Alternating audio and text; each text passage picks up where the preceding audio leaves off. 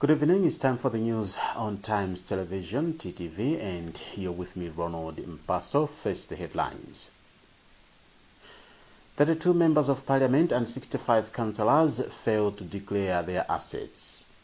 Ijenko spends 10 billion kwacha in 3 years to fight siltation. And in our special report, Matthews Kasanda explores challenges that people living with HIV and AIDS face in light of the COVID-19 pandemic. We have these and other stories. Stay with us.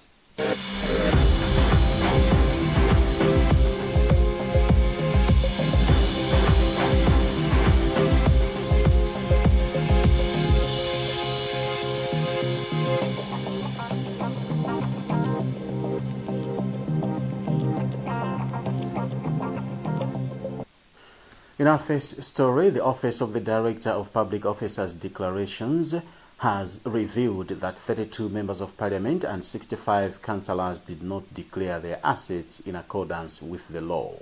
This came up in a presentation by the office to a parliamentary monitoring committee meeting, and more in this report by Rebecca Jimjeka, which is being read in the studios by Mande Pondani. During the meeting, the Director of Public Officers Declarations, Michael Josiwa, confirmed that over 30 members of Parliament and 65 councillors did not declare their assets during the year in question. Among other things, Josiwa says they have embarked on a law review to address some grey areas in the act that establishes the office. According to Josiwa, some listed officers also omitted some assets in their declarations, which was laid bare during physical verification of the assets. The declarations. Yes, the law is very clear. Anyone who does not declare within the time period stipulated by law, in the first place, is supposed to explain the reason why. So, if the reasons are not according to what the law may prescribe, or indeed are not reasonable, the law says reasonable cause, then sanctions follow. And of course, apart from that, if she does not respond for no reason, then the consequences also follow. And as you are aware, the law is very clear. One of the consequences for non-declaration for no reasonable cause is removal from office. And for members of parliament, removal from office is by way of asking the Speaker to declare. It's very unfortunate that we had some members of parliament and some councillors not declaring their assets in the 2020-2021 financial year, which is very unfortunate. As lawmakers, we are supposed to be exemplary. Therefore, we expected as a monitoring committee that all MPs would have declared their assets. So as a monitoring committee, what we do is make a follow-up with the Office of the Public Officers, asset declaration, so that at least we should know who they are, and then we make a follow-up with them. And the same will be done in the councils, where we have councillors who haven't done the declaration. Of course, I know in some cases, I'll give you an example of Mwanza District Council, where the issue maybe it's like, a breakdown in the communication, who handles declaration at council level, district level. Because sometimes if you ask these councillors, they'll tell you that we filled the forms, we made the declaration, but maybe on the way, they never reached the secretariat for audit. So we are going to make a follow-up and see, is it that they really did not do the declaration, or is it that maybe on the way, the forms never reached the Lilongwe Office of Audit? The Office of the Director of Public Officer Declarations was set up in 2013 to help control massive plunder of public funds after the Cashgate scandal at Capitol Hill. The government has announced the commencement of the second disbursement of funds under the Urban Cash Transfer Intervention. The initiative targets city dwellers in Blantyre, Lilongwe, Zomba and Mzuzu who are facing the economic impact of the COVID-19 pandemic. Mande Pondani with a report. In a statement, Secretary for Gender, Community Development and Social Welfare, Isaac Katopola, says the intervention seeks to cushion 199,000 vulnerable households against the socio-economic impact of the COVID-19 pandemic. The intervention is being implemented in geographically targeted poverty hotspots based on the city's socio-economic profiles and household vulnerability assessment. According to the statement, beneficiaries are qualifying and selected ultra-poor and low-income households who primarily derive their livelihoods from the informal sector and depend on piecework and petty trading. Payments commenced in February 2021 with monthly cash injections of 35,000 kwacha for 3 months. All the households that got their January and February payments amounting to 70,000 kwacha will receive their last payment of 35,000 kwacha for March, whereas newly verified households will receive payments for February and March 2021, with the last payment scheduled for April 2021. The cash transfers are being delivered electronically through mobile money service providers. The program is being supported by the government of Malawi and its cooperating partners. Electricity generation company Ijenco has spent 10 billion kwacha in the last 3 years to fight siltation in some of its stations along the Shire River. Ijenco Chief Executive Officer William Liabunya says siltation has in recent times dealt a heavy blow to electricity generation. Some of Malawi's most important power stations are located on the River Shire, but rampant cutting down of trees in the catchment area of the river has proved a setback to electricity generation. Eric Msikiti has a report. Almost all of Malawi's electricity power generation stations lie on the Shire River. The situation makes power generation more vulnerable to human activities along the banks. For example, rampant cutting down of trees exposes the soil, making it easier for running water to wash it into one of Malawi's most important rivers, the Shire. The soil and the debris that comes with it, in turn, accumulates at the power generation plants, making it almost impossible for the turbines to move and generate power. Liabunya says Ijenco has been spending billions to remove such silt and related debris for the company to generate the much-needed electricity. And some of that silt also goes into the machine and disturbs the generation operations. And as such, for us to reclaim those dams, we have spent almost 10 billion through contractors that have been helping us to reclaim those dams. But planting trees could make all the difference, according to Liabunya. When we are talking of having water in the rivers, it's because of the trees that are along the rivers that give that preservation. That long and short-term solutions to the challenges. In the long term, we need to plant more trees, and we also need to speak to our people in the areas to ask them not to cut trees unnecessarily. Around this part of Africa, we are talking to friends like Zambia, Mozambique, for us to do some interconnections which would help us get some power. Ijenco has been engaging various stakeholders to plant trees along the Shire River and its inlets. It engaged the Association of Environmental Journalists in Malawi recently. The association's vice president, Wezi Nyirongo, says journalists are some of the worst affected during electricity blackouts. We talk about the power blackouts. Sometimes our work is affected because of the power blackouts. So it is very important for us to take part in these exercises. Among others, Ijenco also works with communities to ensure that trees planted along the rivers survive. In our special report, Matthews Kasanda explores the challenges that people living with HIV and AIDS in the area of traditional authority Chitukula in Lilongwe are facing because of COVID-19. Organizations that were supporting them have scaled down interventions to instead focus on the pandemic. This has resulted in people living with HIV facing challenges in relation to their travel to health facilities. Apart from failure to go to hospitals for treatment, there is also the problem of lack of proper diet as their health condition requires, as Matthews Kasanda now reports. Established that most of those on antiretroviral therapy, ART, living in rural areas are hit the hardest. One of them, whom we should call Mavis, age 74, is one of the people left in the cold after some organizations suspended their operations. She is a mother of 9 and tested HIV positive in 2014. When Times crew visited her at her home at Chitugula village, she was cooking pumpkins, the only meal for the day. I need 20,000 kwacha to start a business so that I can be able to buy food and at least have proper meals before taking my drugs. Apart from having challenges in having proper meals, she travels about 10 kilometers on foot once in a month to go to Lumbadzi Health Center, where she gets her ARVs. The suffering has not spared James Mapkin, who has 2 wives and 2 children in his family that are HIV positive. His challenge is now to get money for transport for himself and the 2 wives to a health facility every month for medication.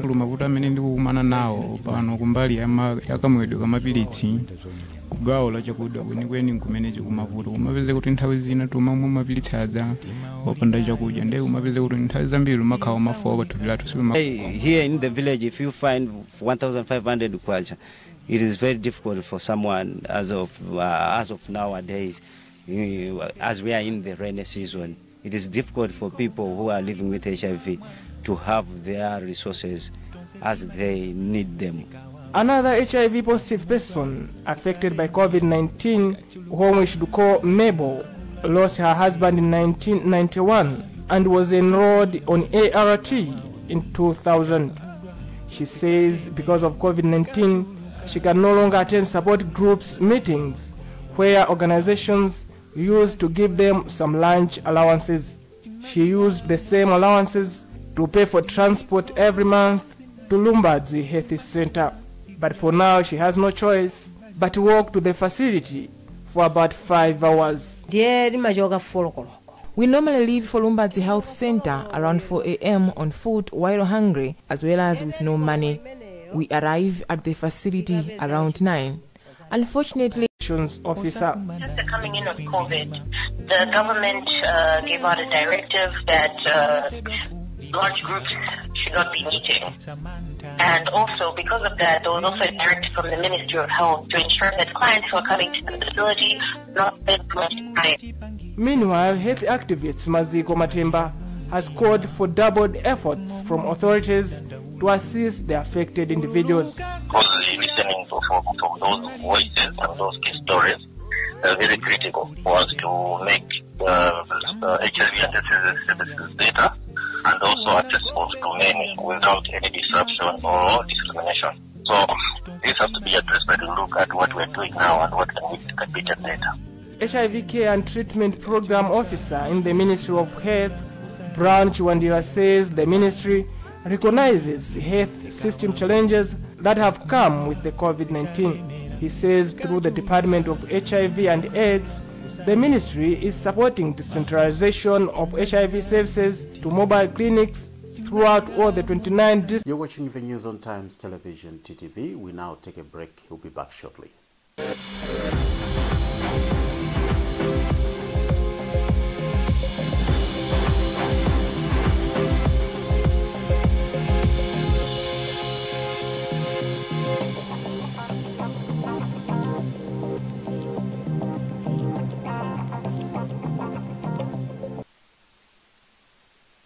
If there's one thing that all soaps do, it's wash. From buckets to basins, bathrooms to streams, and everything in between. All soaps wash. Yes, but Protex is different. Its reinvented formula with flaxseed oil boosts your skin's natural anti-germ defenses by 10 times more, protecting you against 99.9% of germs. So what keeps us healthy? Protex! Good health starts here.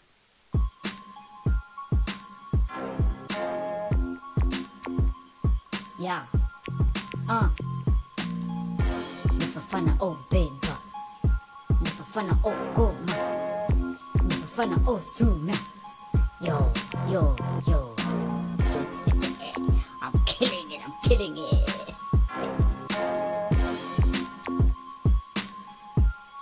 Everybody thumbs up. Look, okay. Look, honestly, I don't care what y'all think. By the end of this battle, I'm still a better drink. Well, it's people bought with you, look at everybody's face. Maybe you should like a flavor or your aftertaste. Nima pasa antu zomwe ya makumba Chaku macho pepa kwa macho solo wa tumba Ine nima kondedwa ndiana omwe Atumbuka achewa asena ndi alomwe Fancy ina goma I come in different flavors Osewa okoma Pineapple, orange, lemon indi cola Iwe yondi mbola Antu wa cola Kuskulu ama konda thumbs up Kunchito palanchi ama feel a thumbs up Mabana ndi Madonna ama konda thumbs up I'm the best out here, everybody back up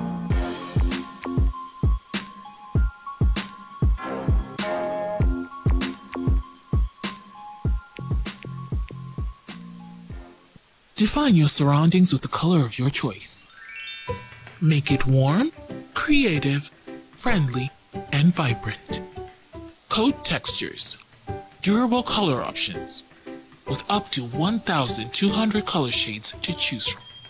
Be it economy range or premium range paints, innovative paint and color technology in every drop.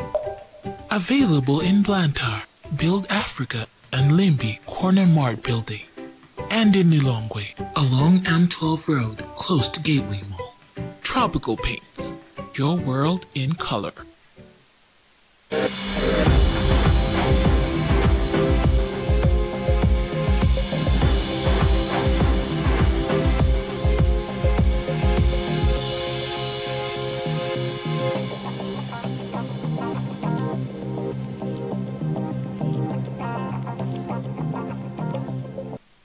Welcome back.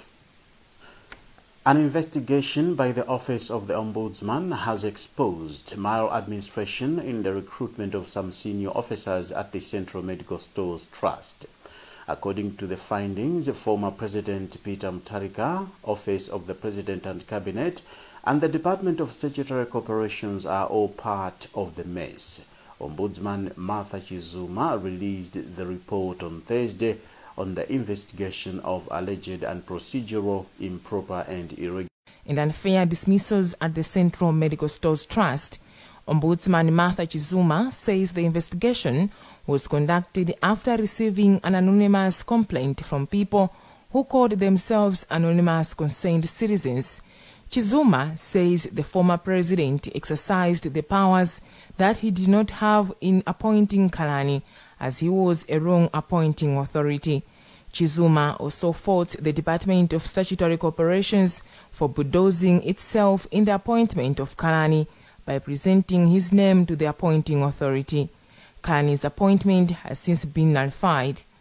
Chizuma has also nullified a 3-year contract for Director of Procurement Rex Kuyeri because his hiring by the Office of the President and Cabinet was illegal and irregular.